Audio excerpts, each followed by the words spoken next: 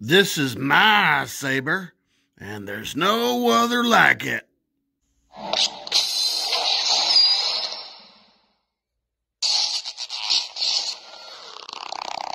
Hello, my friends. I'm Darth Paradigm.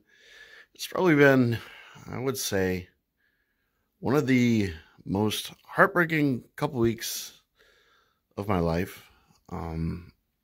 But as they say, one should just get right back up on the horse and dust themselves off and, record a video. So I'm going to do this out of a sense of self-therapy by showing you my Saberforge Reliant. Name eluded me for a second there.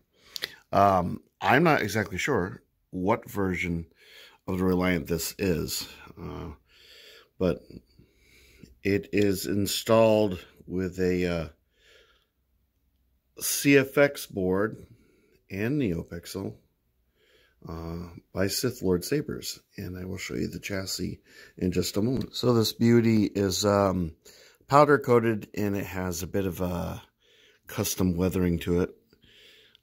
It also has a leather wrap, and it's 12 1/8 inches long, and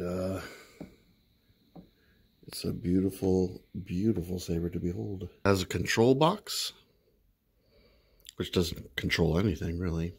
There's some imperfections in the powder coating. That's how I knew it was powder coated. And there's a beautiful little greeble there. Greebly, what have you.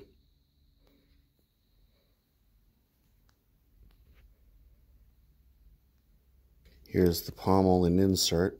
It's a very loud saber with a 28 millimeter, very bassy speaker. Came with a brass colored CoverTech wheel. I actually kind of like a CoverTech wheel that's colored to clash with the rest of the hilt a little bit. I don't know, for some reason that appeals to me, and brass seems to do the job. Brass or copper.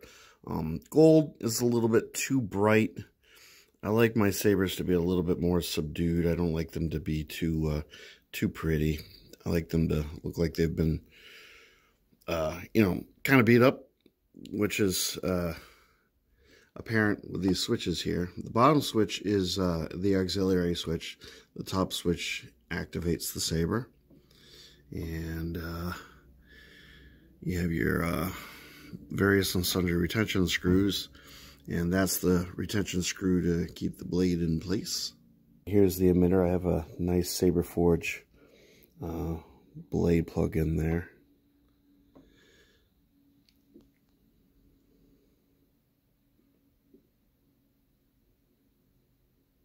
If any of you have any idea what model Reliant this is, please do share in the comments.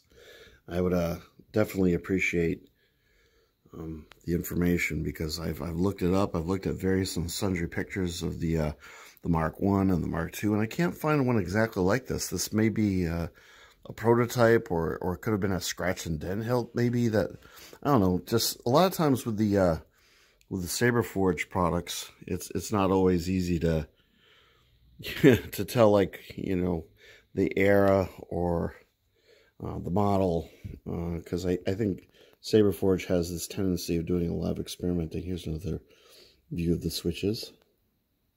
Here's the chassis. The chassis is kind of plugged into the pommel. As you can see, the speaker is not accessible. It'd be probably a real process to change out the speaker. This epoxy would have to be removed. Now, the battery, a lithium-ion 18650 battery, as you can see, kind of snaps into place, but it's rather on the loose side inside this chassis. So I found a plastic or more of a rubber tie from packaging for a transformer that I reused and repurposed, because those ties tend to be fairly resilient. They're designed to last and sit on a shelf for ages and hold something in place. So I figured it was the perfect material to use to hold the battery in place. So that's not too much of an issue. And there you have the soundboard with a micro SD card. And the pins, these are not the pins that make contact with the blade. The actual contact is somewhere in here. And then there's, you know, a whole assemblage here with the pins just about here that make contact with the blade. So it's a really interesting system. It works very well. And if I can get it to show up, I think, yeah, right here, SLS, Sith Lord Saber. So that's pretty much a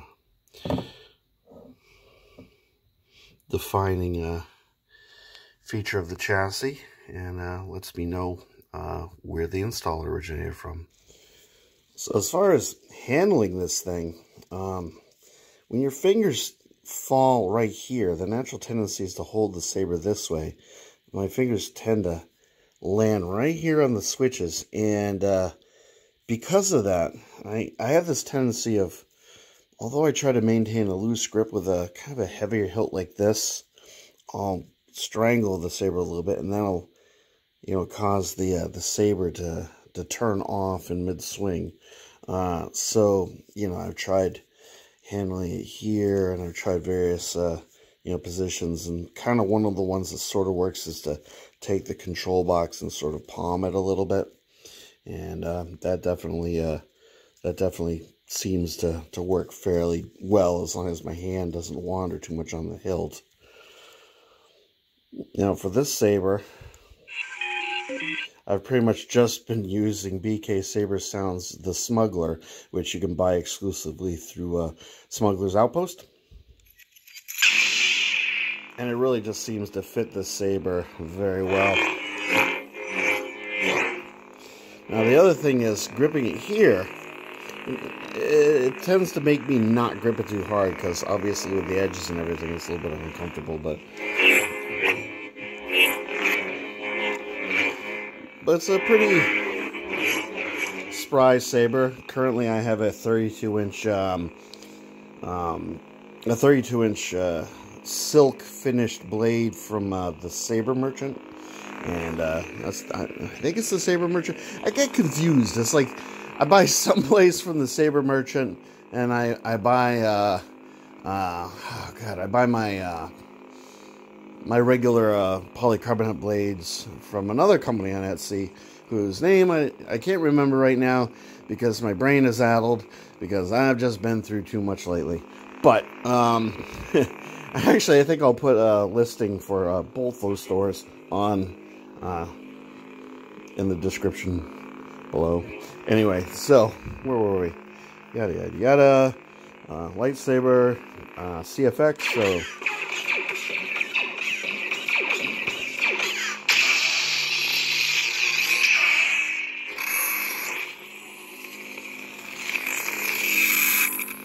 as I said, it's a plenty loud saber.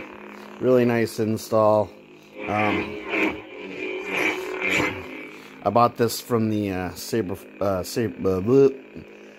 the Facebook Marketplace. So that's where this originated from. So a lot of the sabers I buy tend to originate from the Facebook Marketplace these days. Some of them come from eBay, but I rarely buy them direct from stores because, well, to be quite frank, they're less expensive when you buy them secondhand, and you don't have to wait months and months and months and months and months and months and months. So that's definitely a good deal, if you ask me. Anyway, in my opinion, I like buying my sabers secondhand. That's kind of my gig. Anyway, so there you have it. That's my my Saberforge Reliant. Very, very custom.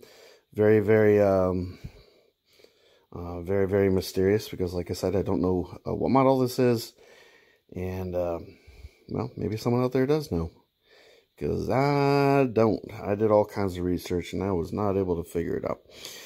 Anyway, that wraps up this video.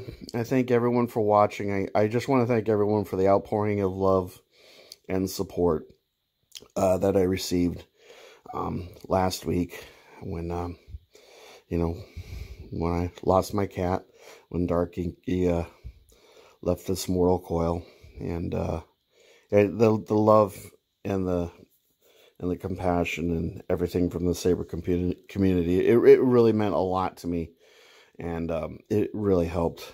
You have no idea. So my love to each and every one of you. You guys are my heroes, and yeah, that's it. So basically, thank you for watching. May the force be with you, and I'll catch you guys in the next video. Take care now. Bye.